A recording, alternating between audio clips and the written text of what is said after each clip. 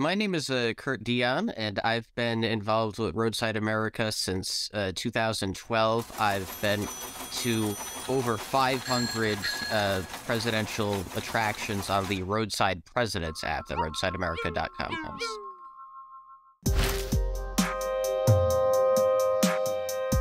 When I was 7 years old, my mother bought me a book, So You Want to Be President.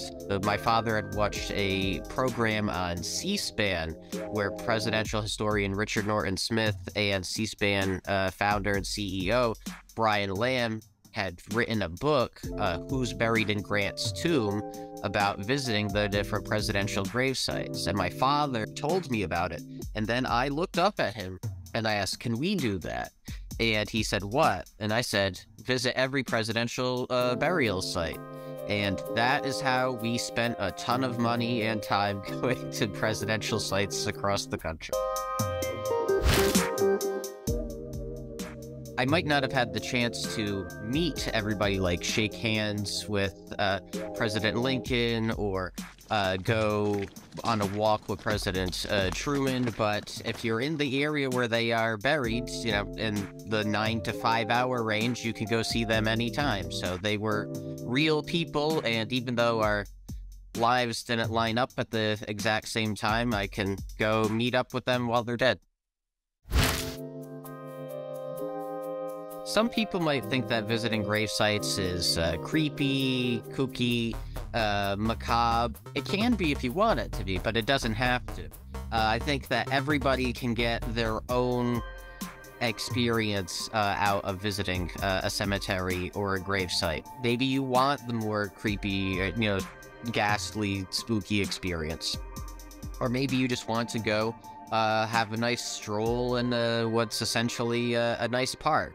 You want to learn some history. You want to study some different architecture styles or gravestone carving styles. Maybe some cemeteries will allow you to take your dog, or might have a yoga night or a movie night. Some prohibit pictures, some the 4K races that start in there. So each one you're going to have a different experience, and I don't think visiting a cemetery has to be just one set thing for everybody.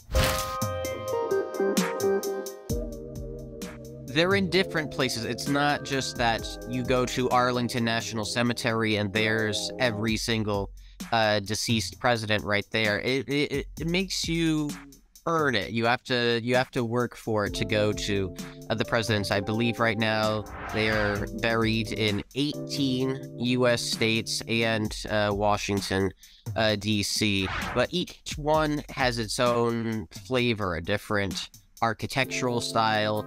Some are part of a larger historic site interpretation, such as at Washington's tomb at Mount Vernon, or Thomas Jefferson's grave at Monticello. And then some are just kind of by the road, and you wouldn't really know otherwise, other than maybe a small little sign.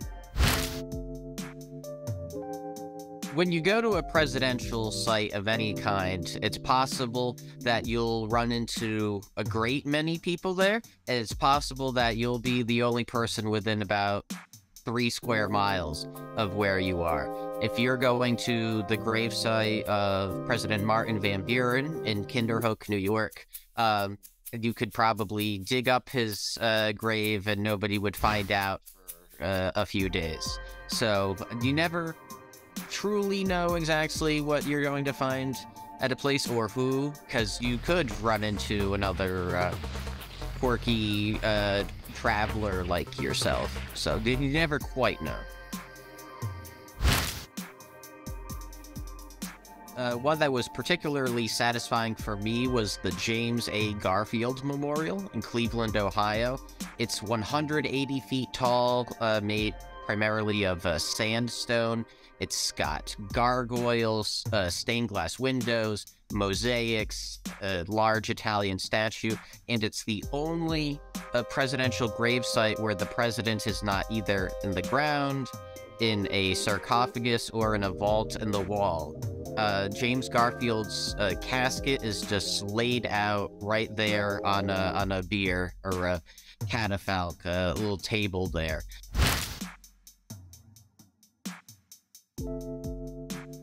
My last one was Lyndon Baines Johnson in Stonewall, Texas, and that one we wanted to get a little bit closer, and I was chased out by a gentleman on a lawnmower.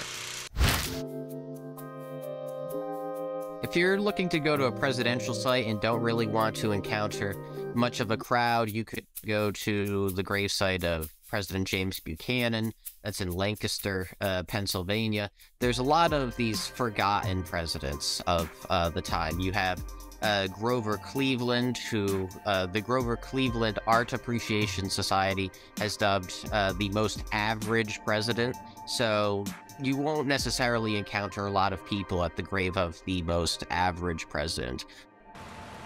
The president was one of the first few presidents that led the country, sadly, into the Civil War. Having been interested in presidents since I was 7 years old, that didn't mean that my visits to presidential sites was going to end just because I finished up my gravesite quest. I'm still very interested in learning about U.S. history, the presidents in particular, and helping other people find their passion for history and realizing that history is among us and that these were real people.